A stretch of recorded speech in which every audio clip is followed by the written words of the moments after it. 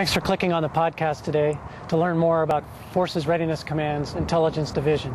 I'm Captain Rob McCrimmon. I'm the Chief of the Pacific Area Intelligence Division and Maritime Intelligence Fusion Center and designated champion for the Forces Command Intelligence Division. Forces Readiness Command Intelligence Division will have 4 branches. The first will be a security branch that takes care of foreign disclosure of information.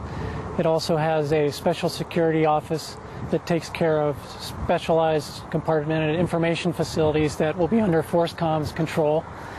We'll also do classification work of what classification information should be marked as.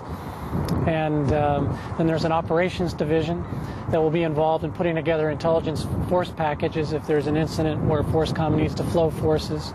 It will also take care of the information requirements for the Forces Commander.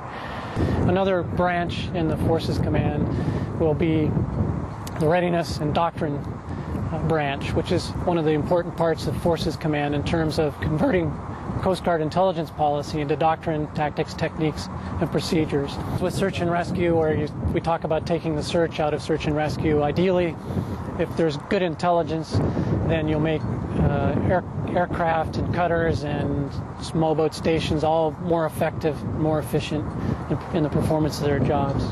The types of folks we'll be looking for to join FC-2 would be people with a strong intelligence background, particularly initially where we're trying to get the program up and started. And I think it would be very beneficial to have people with an operational background who also have experienced some intelligence tours so that they can combine their knowledge of intelligence and how people in the field use that intelligence to develop the doctrine and the procedures to make intelligence operators more effective.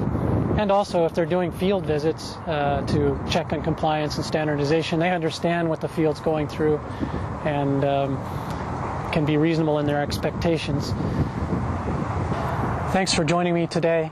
If you have any more questions about FC-2, please contact Al Cunningham, our liaison to the Forces Implementation Team. If you have any questions about FORSCOM, you can send an email to askforscom@uscg.mil.